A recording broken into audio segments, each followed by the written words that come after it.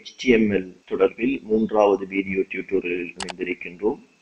இந்த பாடத்தில் நாங்கள் பட்டியல் லிஸ்ட் தொடர்பாக நாங்கள் பார்க்க இருக்கின்றோம். லிஸ்ட் என்று சொன்னால் நீங்கள் பார்க்கலாம், எங்களுடைய HTML பக்கத்தில் 1 2 3 என நாங்கள் ஒரு ஒழுங்கில் எங்களுடைய தரவுகளை வரிசைப்படுத்த வேண்டியிருந்தாலோ அல்லது ABC என நாங்கள் ஒரு ஒழுங்கில் எங்களுடைய தரவுகளை வரிசைப்படுத்த வேண்டியிருந்தாலோ அல்லது உரோம இலக்கம் 1 2 3 என எங்களுடைய தரவுகளை வரிசைப்படுத்த வேண்டியிருந்தாலோ அல்லது புல்லட்டின்களாக எங்களுடைய தரவுகளை நாங்கள் வரிசைப்படுத்த வேண்டியிருந்தாலோ நோட்பேடில் இந்த ஒழுங்கினை நாங்கள் தட்டச்சு செய்து பயன்படுத்தக்கூடியதாக இருக்குமா என்பதை முதலில் பார்த்துவிட்டு எங்களது லிஸ்டுக்கு நாங்கள் வரலாம். இப்பொழுது நான் நோட்பேடிலே 1 AA அதே போல 2 BBB என நான் ஒரு ஒழுங்குக்கு அமைய நோட்பேடில் டைப் பண்ணிவிட்டு இவரை நான் Ctrl+S, இங்கு நான் எனது பேஜினை திறந்திருக்கின்றேன். இவரை ரீஃப்ரெஷ் பண்ணுகின்றேன். ஆகவே நான் இந்த பொடி பகுதியில் 1 2 3 என ஒரு ஒழுங்கில் தட்டச்சு செய்த விடயங்களானது இங்கு அதே வரிசையில் எங்களுக்கு காட்சிப்படுத்தப்படவில்லை. ஆகவே இங்கு இந்த ஒழுங்கினை நாங்கள் எடுக்க வேண்டுமாக இருந்தால், ஒழுங்கில் காட்சிப்படுத்தப்பட வேண்டுமாக இருந்தால், அதற்காக நாங்கள் பயன்படுத்துவதற்காக உள்ள டெக்குகளை நாங்கள் இந்த லிஸ்ட் என்று சொல்லுவோம். இந்த லிஸ்ட் ஆனது பின்வருமாறு 3 வகையினமான லிஸ்டுகள் காணப்படுகின்றது. 1 ஒழுங்குபடுத்தப்பட்ட ordered, 2 ஒழுங்குபடுத்தப்படாத unordered, 3 விளக்கமளிக்கப்பட்ட பட்டியல் description list. இனி நாங்கள் முதலாவது ஒழுங்குபடுத்தப்பட்ட பட்டியலை நாங்கள் பார்க்கலாம். ஒழுங்குபடுத்த பட்டியலானது பின்வரும் கீவேர்ட் மூலமாக இது காட்டப்படும். இதனை நாங்கள் சொல்லலாம் OL என்று சொல்லக்கூடிய டெக்காக இவரை நாங்கள் வரையறை செய்யலாம். ordered லிஸ்ட் என்று சொல்லக்கூடியது ஒழுங்குபடுத்தப்பட்ட லிஸ்ட். அதில் தோன்றக்கூடிய 1 2களில் தோன்றக்கூடிய விடயங்களானது இந்த லிஸ்டினுள் இவ்வாறு தட்டச்சு செய்யப்படும். இந்த லிஸ்டினுள் OL லிஸ்ட் ஒழுங்குபடுத்தப்பட்ட லிஸ்ட், அதில் முதலாவது 1, இது 2வது லிஸ்ட், இது 3வது, இது 4வது எங்களுடைய OL நாங்கள் முடிக்கின்றோம். இப்பொழுது நான் இவரை Ctrl+S சேவ் பண்ணிவிட்டு எங்களுடைய HTML பேஜினை நாங்கள் ரீஃப்ரெஷ் பண்ணுவோம். எனக்கு இங்கு 1 2 3 4 என ஒழுங்குபடுத்தப்பட்டதாக வருகின்றது. இதில் 1 2 தான் எனக்கு வர வேண்டுமா அல்லது கேபிட்டல் A அல்லது உரோம இலக்கம் A வர வேண்டுமாக இருந்தால் நான் இங்கு டைப். இப்ப எனக்கு 1 2 3 டிஃபால்ட்டாக தோன்றக்கூடியது. கேபிட்டல் A B C என எனக்கு வர வேண்டுமாக இருந்தால் கேபிட்டல் A என இங்கு நான் வழங்கிவிட்டு நான் இவரை ரீஃப்ரெஷ் பண்ணுகின்றேன் ABC எனவும். அடுத்தது நான் பார்க்கலாம், இங்கே இருக்கக்கூடிய கேபிட்டல் உரோம இலக்கம் 1 2 இது தோன்ற வேண்டுமாக இருந்தால் கேபிட்டல் I நான் கொடுக்கின்றேன். கொடுத்துவிட்டு Ctrl+S இவரை ரீஃப்ரெஷ் பண்ணுகின்றேன். கேபிட்டல் I எனும் எனக்கு தோன்றுகின்றது. இந்த உரோம இலக்கம் 4 எனக்கு தோன்ற வேண்டுமாக இருந்தால், 1 2 அல்ல, முதலாவது 4 வர வேண்டுமாக இருந்தால் நான் ஸ்டார்ட், 4 என்பது 4வது எழுத்து, ஆகவே 4 நான் கொடுக்கின்றேன். இவரை நான் ரீஃப்ரெஷ் பண்ணுகின்றேன். அல்லது ஸ்மால் a இல் அது தோன்ற வேண்டும், 4வது ABC, D இலிருந்து தோன்ற வேண்டுமாக இருந்தால் ஸ்டார்ட் D, அல்லது C இலிருந்து தோன்ற வேண்டுமாக இருந்தால் இவர் 3. Ctrl+S இவரை நான் ரீஃப்ரெஷ் பண்ணுகிறேன். அதாவது CDEF என எனக்கு ஒழுங்குபடுத்தப்பட்ட, இதை நான் இன்னும் ஒன்று நான் பார்க்கலாம். இதனை ரிவர்ஸ் ஆர்டரில் FEDC என இது தோன்ற வேண்டுமாக இருந்தால் இதனை நான் ரிவர்ஸ்ட் என இங்கு நான் வழங்குகின்றேன். ஆகவே இங்கு ரிவர்ஸ்ட் என்று சொல்லக்கூடியது Ctrl+S, இவரை நான் ரிவர்ஸ், இது ரிவர்ஸ்டான ஓர்டரில் எனக்கு காட்சிப்படுத்தப்படக்கூடியதாக இங்கு இருக்கும். ஆகவே இதனை நாங்கள் சொல்லலாம் இங்கு ஒழுங்குபடுத்தப்பட்ட லிஸ்ட் என்று நாங்கள் சொல்லலாம். இனி நான் என்னுடைய அடுத்த பகுதியை நான் நோக்கி நகர்கின்றேன். இவரை நான் சொல்லலாம் unordered லிஸ்ட், ஒழுங்குபடுத்தப்படாத லிஸ்ட். இப்பொழுது நான் பார்க்கலாம், இந்த OL என்பதற்கு பதிலாக நான் UL என்பதை இங்கு வழங்குகின்றேன். ஆகவே unordered லிஸ்ட், இதற்கான டெக் UL. இந்த unordered லிஸ்டினில் முதலாவது புல்லட்டின், இது 2வது புல்லட்டின், இது 3வது புல்லட்டின், இது 4வது புல்லட்டின்கான லிஸ்ட். ஆகவே அதற்கான டெக் UL டெக். வரக்கூடிய ஒவ்வொரு புல்லட்டின்களும் லிஸ்ட் என்று சொல்லக்கூடிய டெக் ஆரம்பித்து அது முடிவடையக்கூடிய இடத்தினுள் நாங்கள் வழங்கியிருப்போம். இவரை நான் கண்ட்ரோல் எஸ், இப்பொழுது நான் இவரை ரீஃப்ரெஷ் பண்ணுகின்றேன். ஆகவே இதனை நாங்கள் சொல்லலாம் புல்லட்டிங் என்று நாங்கள் சொல்லலாம். டிஃபால்ட்டாக நீங்கள் பார்ப்பீராக இருந்தால் இந்த புல்லட்டிங் ஆனது டிஸ்காக இருக்கும். இதனுடைய வகையினங்களை நீங்கள் மாற்றலாம். டைப், என்னுடைய வகையினங்களை நீங்கள் மாற்றலாம். டைப் ஈக்குவல், இங்கு ஸ்டார் என்று கொடுக்கலாம், நீங்கள் சர்க்கிள் என்று நீங்கள் கொடுக்கலாம். ஆகவே நான் இங்கு சர்க்கிள் என்று கொடுத்திருக்கின்றேன். இவரை நான் ரீஃப்ரெஷ் பண்ணுகின்றேன். ஆகவே சர்க்கிள் என்று சொல்லக்குள் இங்கு தோன்றக்கூடிய விடயம் எவ்வாறு இருக்கும் என்பதை நாங்கள் பார்க்கக்கூடியதாக இருக்கும். ஆகவே இப்பொழுது நாங்கள் பார்த்தோம் இந்த ordered லிஸ்ட் மற்றும் unordered லிஸ்டை நாங்கள் பார்த்தோம். இப்பொழுது நாங்கள் இன்னும் ஒரு விடயத்தினை கூர்ந்து இங்கு பார்க்க இருக்கின்றோம். சில சந்தர்ப்பங்களில் எங்களுக்கு பின்வருமாறும் இந்த லிஸ்டுகள் காட்சிப்படுத்தப்படலாம். எவ்வாறு காட்சிப்படுத்தப்படலாம் என்று கேட்டால், இப்பொழுது நாங்கள் பார்க்கலாம் இது ஒரு ordered லிஸ்ட் 1 2 3 என அதிகரித்திருக்கின்றது. அடுத்தது நீங்கள் பார்க்கலாம் ஒன்றுக்குள் ஒரு ordered லிஸ்ட் A என்று சொல்லக்கூடிய டைப்பிலும், 3னுள் ஒரு ordered லிஸ்ட் A என்று சொல்லக்கூடிய டைப்பினிலும் எனக்கு காட்சிப்படுத்தப்படுகின்றது. ஆகவே இவ்வாறான ஒன்றினை நாங்கள் ஏற்படுத்த வேண்டுமாக இருந்தால் இதனை நாங்கள் பின்வருமாறு காட்டலாம். இதில் நாங்கள் முதலாவது ordered லிஸ்ட், எங்களது முதலாவது ordered லிஸ்ட் நாங்கள் ஆரம்பித்திருக்கின்றோம். இந்த ordered லிஸ்டினுள் வரக்கூடிய உள்ளடக்கம் AAA நாங்கள் இங்கு போட்டிருக்கின்றோம். இரண்டாவது AB என்று சொல்லக்கூடிய இன்னும் ஒரு ordered லிஸ்ட் அங்கு ஆரம்பிக்கின்றது. ஆகவே நான் அடுத்த ordered லிஸ்டினை அங்கு ஆரம்பிக்கின்றேன். அவரது டைப்பை நாங்கள் சொல்லலாம் A, ஸ்மால் a. ஆகவே அவரில் வரக்கூடிய லிஸ்டை நாங்கள் இங்கு பார்க்கலாம். அங்கு லிஸ்ட் ஆனது, நான் இவரை காப்பி பண்ணுகின்றேன், கண்ட்ரோல். இப்பொழுது இரண்டாவது ஒன்றிற்குள் வரக்கூடிய ordered லிஸ்ட் டைப் A, அந்த லிஸ்ட் XX, இதில் வரக்கூடிய BB என்று சொல்லக்கூடிய லிஸ்டை நான் இங்கு தட்டச்சு செய்திருக்கின்றேன்.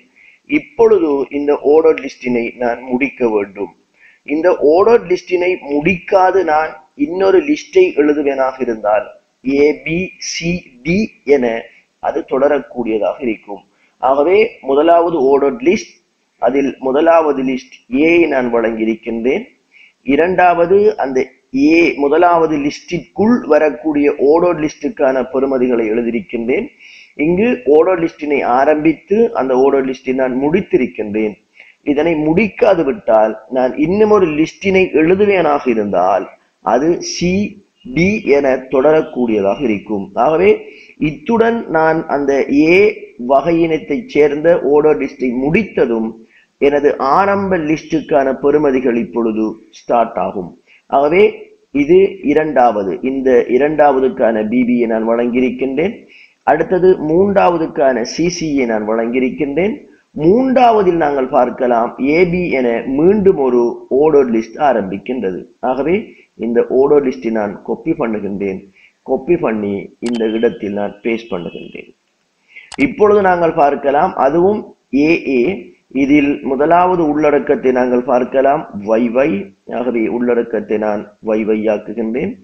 இந்த உள்ளடக்கம் EE, கண்ட்ரோல் C, அவரையும் நான் கண்ட்ரோல் V.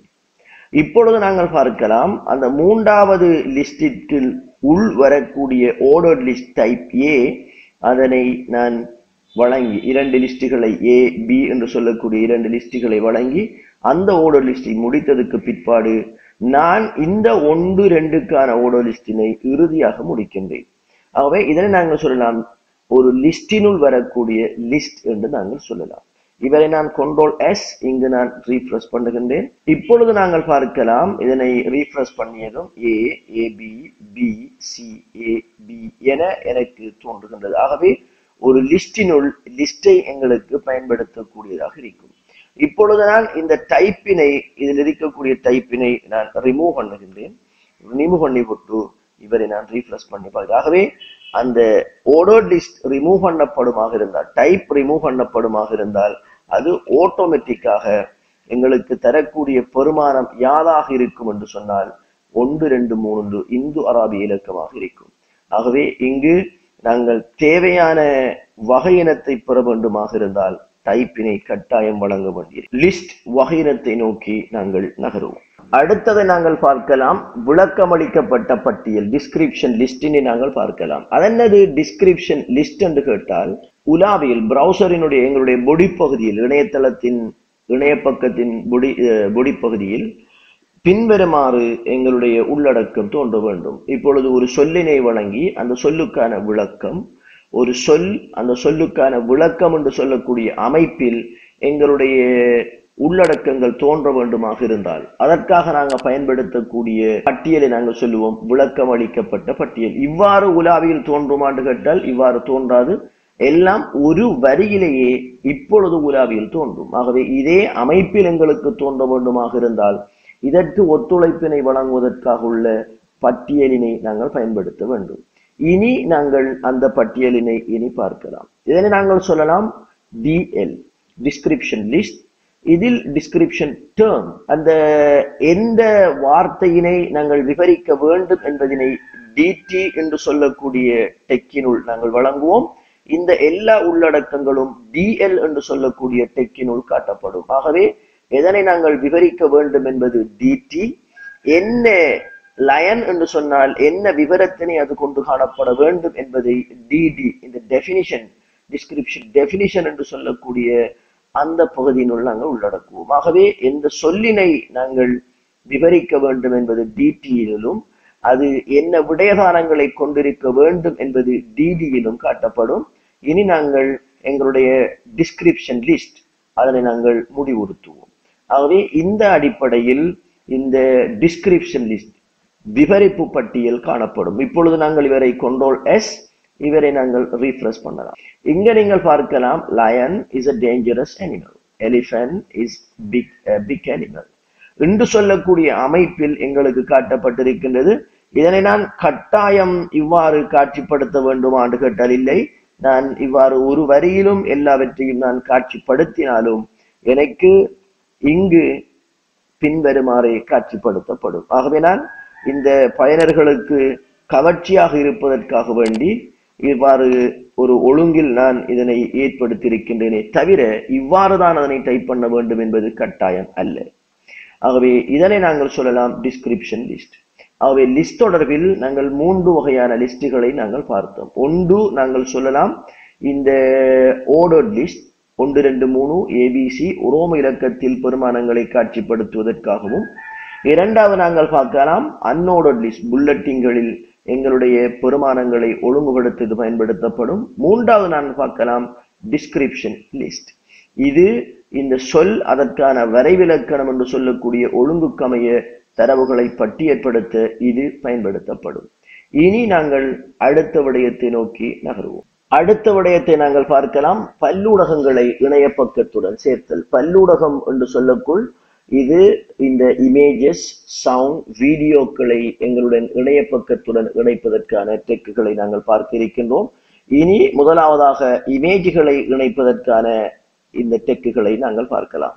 ஆகவே நான் ஒரு படத்தினை சேர்க்க வேண்டுமாக இருந்தால், இமேஜினை சேர்க்க வேண்டுமாக இருந்தால் அதற்கான டெக் IMG. இந்த IMG-னுள் எந்த படத்தினை சேர்க்க வேண்டும் என்பதற்கான பண்பு SRC சமன். இப்பொழுது படம் இருக்கக்கூடிய அந்த இடத்தினை அல்லது படத்தின் பெயரினை வழங்க வேண்டும். படமும் எனது இந்த HTML பேஜும் ஒரே ஃபோல்டரினுள் அல்லது ஒரே இடத்தில் இருக்குமாக இருந்தால் வெறுமனே படத்தின் பெயரை நீட்டிப்புடன் வழங்குவேன். எனது HTML பேஜும் அந்த படம் HTML பேஜ் ஒரு இடத்திலும் ஒரு ஃபோல்டரிலும் இந்த படம் ஆனது வேறு ஒரு ஃபோல்டரிலும் இருக்குமாக இருந்தால் முழு ஃபைல் பாத்தையும் நாங்கள் வழங்க வேண்டும். இதனை எவ்வாறு வழங்குவது என்பதனை நாங்கள் ஏற்கனவே ஒரு தடவை நாங்கள் பார்த்தோம். பொடிக்கு பேக்ரவுண்டினை எட் பண்ணுவதற்காக இமேஜினை கொண்டு வருகின்ற பொழுது நாங்கள் 2 சந்தர்ப்பங்களையும் அங்கு பார்த்தோம். இப்பொழுது நான் எனது HTML பேஜும் இந்த இருக்கக்கூடிய ஃபோல்டரில் உள்ள படமாகிய மை காரினை நான் இங்கு பயன்படுத்த போகின்றேன். ஆகவே இங்கு நான் மை கார் என்று சொல்லக்கூடிய படத்தினை எட் பண்ண வேண்டும். அதனுடைய எக்ஸ்டென்ஷன் JPG, ப்ராப்பர்ட்டிஸ் JPG என்பதை உறுதிப்படுத்திக் கொள்வோம். JPG. இனி நான் எனது படத்தினை எட் பண்ணிவிட்டேன். இந்த IMG-க்கு எங்களுக்கு என்டெக் ஒன்று இங்கு பயன்படுத்தப்படாது. இப்பொழுது கண்ட்ரோல் S எனது இவரை ரீஃப்ரெஷ் பண்ணுகின்றேன். இப்பொழுது நீங்கள் பார்க்கலாம் இந்த படமானது ஒரு பிரம்மாண்டமான படமாகவே இங்கு தோன்றுகின்றது. ஆகவே இந்த படத்தினை நான் எந்த அளவுக்கு ஏற்ப சிறிதாக்கி கொள்ள முடியுமா, என்ற தேவைகளுக்கு ஏற்ப இதனை கஸ்டமைஸ் பண்ணி கொள்ள முடியுமா என்று கேட்டால் ஓம் அவன் நான் கொடுக்கலாம். என்னுடைய வித்து வந்துட்டு ஒரு 400லையும் என்னுடைய ஹைட் வந்துட்டு 500லையும் இருக்கக்கூடியதாக இதனை நான் கஸ்டமைஸ் பண்ணி கொள்ளலாம். இப்பொழுது நான் பார்க்கலாம், அதனை இன்னும் நாங்கள் சிறிதாக்குவோம். இதனை நான் ஒரு 250, இவரை நான் ஒரு 300 என கொடுக்கின்றேன்.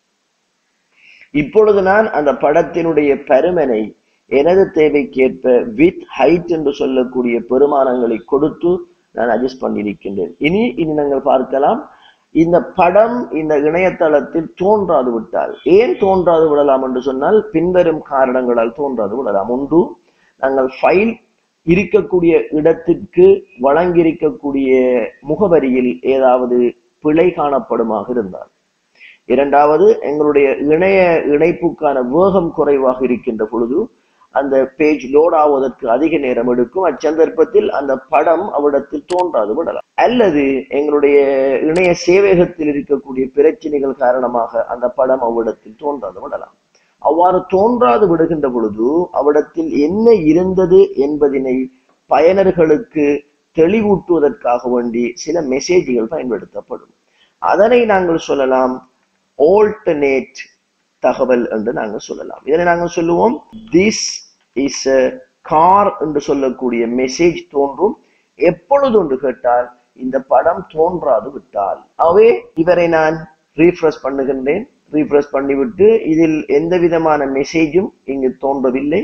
இப்பொழுது நான் இந்த காரில் இருக்கக்கூடிய ஏயினை அழித்து விட்டு இந்த படத்தினை ரீஃப்ரெஷ் பண்ணுகின்றேன். இப்பொழுது இந்த படம் தோன்றவில்லை, மாறாக நான் ஓல்ட் டெக்குக்கு பதிலாக என்டர் பண்ணியிருக்கக்கூடிய விடயம் அங்கு தோன்றுகின்றது. ஆகவே இமேஜ் தோன்றாது விட்டால் என்ன தகவல் பயனருக்கு வழங்கப்பட வேண்டும் என்பதற்காக வேண்டி ALT டெக் பயன்படுத்தப்படும். இப்பொழுது நான் இந்த காரை ஏற்படுத்துகின்றேன். இனி நான் இதற்கு போர்டரை நாங்கள் கொடுக்கலாம். இந்த இமேஜுக்கு போர்டரை நான் கொடுக்கலாம். நான் ஒரு 5 என்று சொல்லக்கூடிய போர்டர் அளவை நான் வழங்குகிறேன். இதில் உங்களுக்கு கருத்த இமேஜாக இருப்பதனால் இங்கே இருக்கக்கூடிய கருத்த போர்டர் உங்களுக்கு வழங்குதா என்பது எனக்கு தெரியாது. ஏனெனில் நான் ஒரு 10 ஆக்கு. இப்பொழுது நீங்கள் பார்க்கலாம், இந்த கருத்த 10 என்று சொல்லக்கூடிய போர்டர் அளவு எங்களுக்கு தோன்றக்கூடியதாக இருக்கின்றது. இமேஜ் ஒன்றினை எவ்வாறு உள் இணைய பக்கத்துடன் இணைப்பது என்பதனை நாங்கள் பார்த்தோம். ஆகவே இமேஜுக்கான டெக்கை நாங்கள் சொல்லலாம் IMG டெக் என்று நாங்கள் சொல்லுவோம். இதே மாதிரி இதனுடைய SRC டெக், அந்த படம் என்ன படம் என்பதனை நாங்கள் சேர்ப்பதற்கான இருக்கும். வித் ஹைட் என்பது என்னுடைய பருமனை அட்ஜஸ்ட் பண்ணுவதற்காக இருக்கும். ALT டெக் என்பது அந்த படம் தோன்றாது விட்டால் எவ்வாறான மெசேஜ் வழங்கப்பட வேண்டும் என்பதற்காக இருக்கும். போர்டர் என்று சொல்லக்கூடியது படத்திற்கான போர்டராக இருக்கும். இனி நாங்கள் அடுத்த விடயமாகிய வீடியோவினை எவ்வாறு இணைப்பது என்பதை பார்ப்போம்.